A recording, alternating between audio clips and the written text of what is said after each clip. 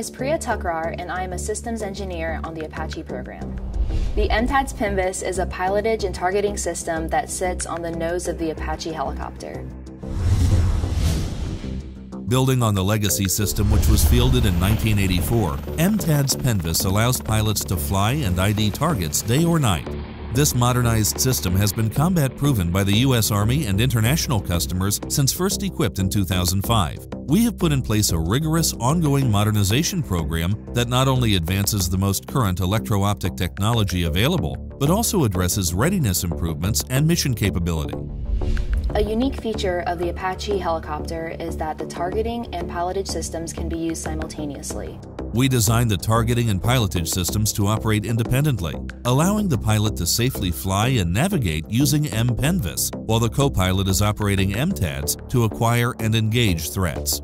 Operating these systems simultaneously is something no other attack helicopter can do. The MPNVS is a long-wave, high-definition, forward-looking infrared sensor with a 52-degree field of view. It provides imagery in the cockpit and on both pilots' helmet-mounted displays. This increases operational effectiveness at night and in poor visibility conditions, as well as improves the aircrew's overall situational awareness. The MPNVS follows the pilot's head movements during their scan of the flight path and can also be shared with a co-pilot when required for pilotage. The MPNVS includes an electronic image intensified television, or EI2 TV, which is a low light level near-infrared camera that amplifies visible and near-infrared light, allowing the pilot to see cultural lighting and lasers. The image can be displayed in either standalone mode or in a FLIR blending mode, combining the two images into one. The EI2 TV enhances the pilot's situational awareness and improves crew safety by providing an additional pilotage sensor.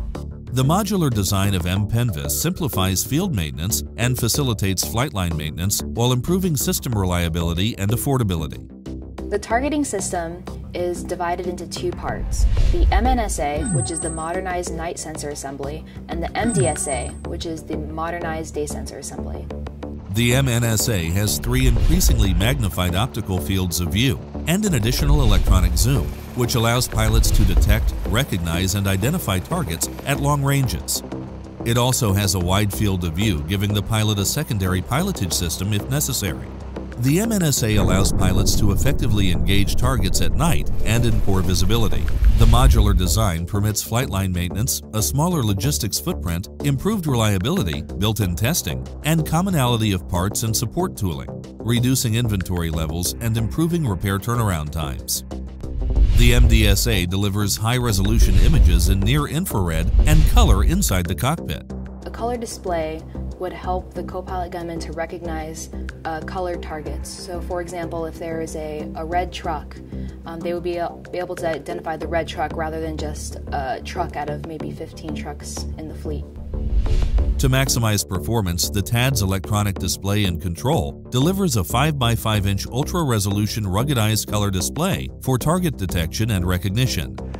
Pilots can quickly and accurately identify targets at longer ranges using XR, our extended range picture-in-picture capability. XR enables a larger magnification and clearer view of targets with the addition of image enhancement algorithms. This enables longer standoff ranges for safety while optimizing on-station mission operations. MDSA incorporates an ultra-narrow field of view and matches MNSA's narrow and medium modes. The pilot is now able to see civilian and military lighting on a single display. MDSA also provides a new laser pointer marker that improves coordination with ground units and an updated multi-mode laser with eye-safe lasing capability. Eye-safe lasers are extremely useful for flight in urban environments and for training exercises at home station. Current development activity includes the High Reliability Turret, which is the interface between the MTADS PNVS and the Apache. It houses the sensors and motors that drive the azimuth and elevation movement of the sensors. The High Reliability Turret program is a development program at Lockheed Martin. Some of its capabilities include increased slew rates and decreased vibrations on the Apache aircraft. On today's legacy turret, a failure requires the entire turret to be removed for repair. The modernized High Reliability Turret allows for individual line replaceable modules to be removed and replaced on the flight line, dramatically reducing maintenance costs and improving operational readiness. The high reliability turret improves the reliability and maintainability of the entire MTADS PNVS system and is projected to save the U.S. Army more than $500 million in operation and support costs over the life of the system.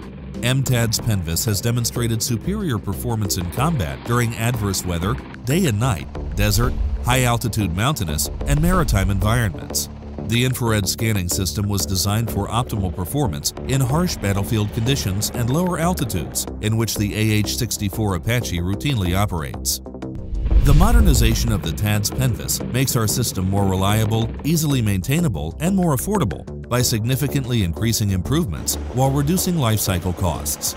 We continue to invest in innovation and deliver quality products to our customers, always striving to keep our soldiers safe. I had the opportunity to go on a flight test recently for one of the modernized programs we're doing for the MTADS PNVS system.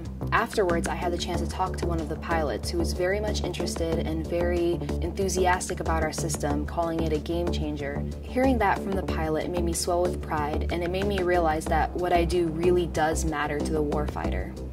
I am proud to be working on the Apache program, and I am even more proud to be working for Lockheed Martin.